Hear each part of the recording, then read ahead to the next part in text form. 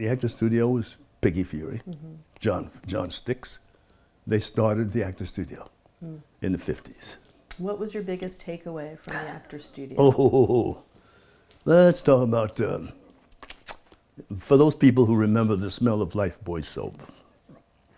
Now, Lifebuoy soap, I've smelled that before I was an actor. And I associated Lifebuoy soap with sex.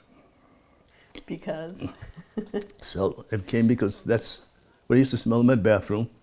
My mother and father, my uncles, Lifebuoy soap. They took it off the market for some reason, but it gets to the olfactory glands.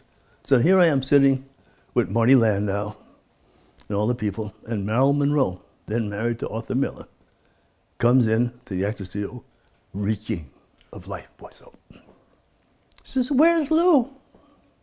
What am I, 19 years old?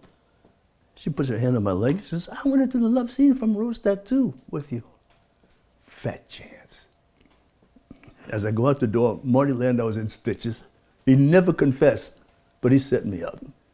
Oh, he did? He set me up, yeah. But you didn't do the love scene. No, I would not have remembered a line.